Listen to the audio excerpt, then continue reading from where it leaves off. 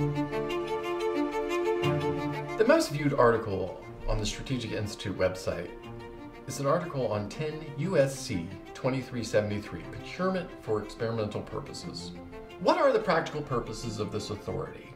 10 U.S.C. 2373 has a long history. It was originally enacted, if you can imagine this, as part of the Air Corps Act of 1926.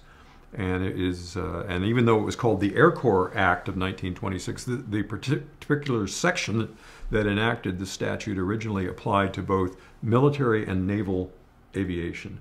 And the statute was credited with greatly advancing the maturity of aviation during that early period in the 1920s and the 1930s.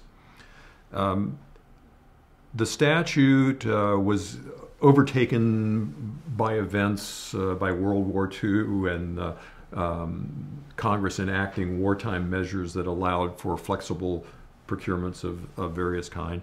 And then when that war was ended, and by the way, in the interim, the statute had been expanded beyond aeronautical supplies and activities to include signal activities and chemical warfare activities and ordnance.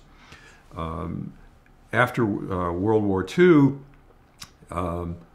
the Armed Services Procurement Act was enacted, which was supposed to inject flexibility into the general contracting process.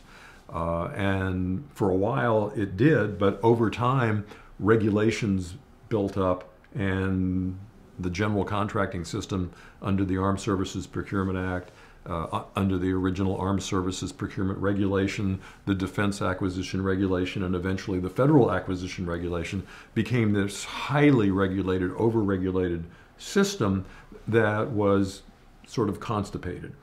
And in the era of acquisition reform, beginning in the 90s and the 2000s, people were searching for ways to speed up the process, to streamline the process. I happened to be talking to staffers on the Senate Armed Services Committee about this general subject of how we deal with speeding up innovation and bringing new capabilities into the department. And I mentioned the statute and its history going all the way back to 1926. And one of the senior members on the Senate Armed Services Committee was a guy by the name of William Greenwald. And Bill became fascinated with the story of this particular statute going back over all that period of time, and the fact that it was still being used, but it was being used in a very narrow way. So we chatted about it and came up with some additional language which greatly expanded the domains to which the statute is applicable, and it increased its scope to now it's not just available for experimentation and validation of technology, but all the way out to maintaining a residual operational capability. Mm-hmm. In other words, if you acquire an experimental capability and say use it in the field, when the experiment ends, that doesn't mean you have to retire the capability. You can continue to use the capability for military purposes. So, I mean, the statute itself is relatively short, and as long as it's used for the litany of purposes, you know, from experimentation on out to residual operational use, the Armed Services Procurement Act, the basis of FAR, doesn't apply. And the statute also says that the contracting can take place within or outside the United States. So the statute gives you sort of a wide open field of where and with whom you can contract, as well as being free from the overhead of the Armed Services Procurement Act and the Federal Acquisition Regulation. You don't use it for everything. You use it for experimental purposes, for demonstrations of technologies, and you use it within the domains that are stated in the statute. Although, as Bill and I discussed this, we were talking about multiplying the domains, and we said, well, you know, there are certain things certain technology areas that are just sort of inherent across the board. Things like software, robotics, artificial intelligence. We don't need to call those out separately in the statute. When those things are applied in any of those domains, the statute is applicable to them, and they can be used. So, I mean, the statute basically means what it says. The traditional procurement statutes and regulations don't apply. Buy things in the limited quantity that you need to either experiment, demonstrate, or maintain a residual operational capability. And the rules are very, very few, and it allows you to contract on a rapid and a commercial like basis. I mean, think of if you wanted to evaluate one of your near-peer adversary's weapons. And the adversary had provided the weapon to one of its own partner countries. I mean, you could go to the partner country and say, you know, I want one of those jet fighters, one of those hypersonic weapons, one of those rifles, and purchase it from them, bring it back to the United States and carry out tests. And in fact, that has happened, and the statute has been used in that way. The statute's not limited to that sort of approach. It's just that's a very unique way that the statute can be used. I mean, the statute means what it says. If your purpose is experimentation or demonstration, the normal rules don't apply, and you can make your purchase in a strictly commercial fashion.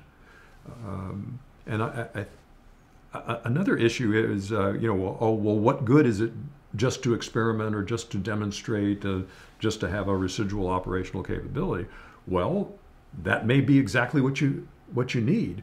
On the other hand, the virtue of the statute is once you conduct your experimentation, once you conduct your demonstration, you now know what the technical capabilities of the subject of your demonstration is, and you also have a better idea what it's going to cost if you put this thing into production or if you developed it further, because you've gained additional insight on both of those matters, and so that's the value of the statute.